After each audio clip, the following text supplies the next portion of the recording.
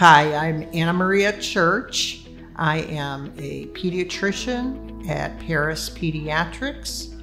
I've been here since January of 2020. I have been a practicing pediatrician since 1982, and you don't have to tell me how many years that is, but I've been in practice a long time. I'm Pamela Evans. I'm a physician and I specialize in obstetrics and gynecology, and I have been in private practice since 1999. Please, please, please vaccinate your children. If they're 12 or older, they should be getting the COVID vaccine. The Pfizer vaccine is approved for 12 and up. If your children are younger than 12 years old, I would strongly encourage all parents to get vaccinated so that they can give some semblance of protection for their littler children. This vaccine we know is very safe, and I would strongly recommend for women and teenage girls to receive the vaccine. And perhaps my strongest recommendation is that my own teenage son has received the vaccine. We have a lot of information that the virus itself can cause significant problems, but the vaccine does not. And that's not just me, that's also information gleaned from our group colleges, including the College of Obstetrics and Gynecology and the reproductive endocrine technologies that support infertility evaluation and treatments. They strongly recommend that patients who are in the fertility process receive the vaccine. And we do not see problems with fertility with women receiving the vaccine. We do see women who've experienced the COVID infection to have more pregnancy complications, a higher miscarriage rate, a higher stillbirth rate, a higher preterm delivery rate, and other complications in their pregnancy, including low fluid around their babies while they're pregnant. It is a myth that vaccine affects fertility. It is also a myth that it changes the DNA of the person getting vaccinated.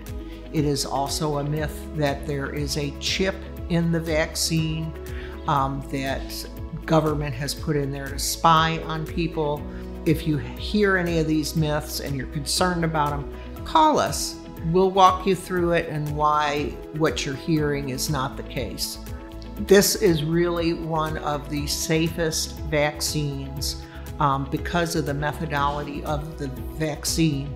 I think it's really unfortunate that for something that we know is so beneficial, there's so much misinformation about the vaccine itself. It is an RNA vaccine, but it will not affect your DNA. It's not biologically possible for it to do that.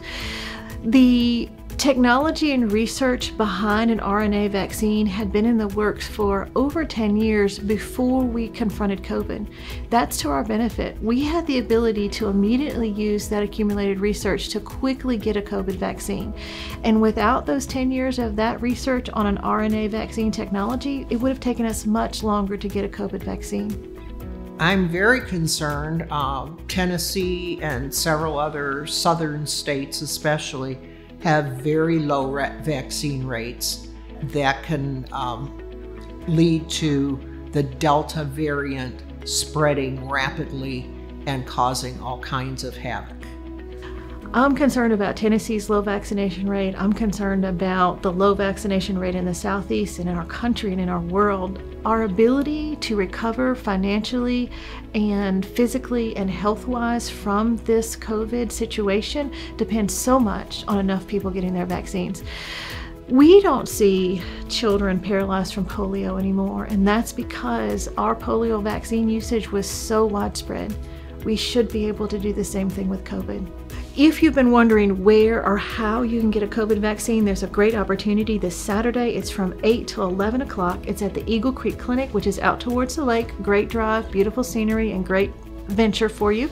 But it's for children starting at age 12 through 17 and all adults above that age. It's also available at some of the pharmacies if you don't want to go on Saturday. Some of them do not have the Pfizer vaccine, which is the one that's approved for 12 and up. So you might want to call ahead and find out who has what. And I think for our youth, in order for them to have their sporting program, their athletic program, an excellent school experience, protecting them is important. And this is going to give them normalcy back to their life.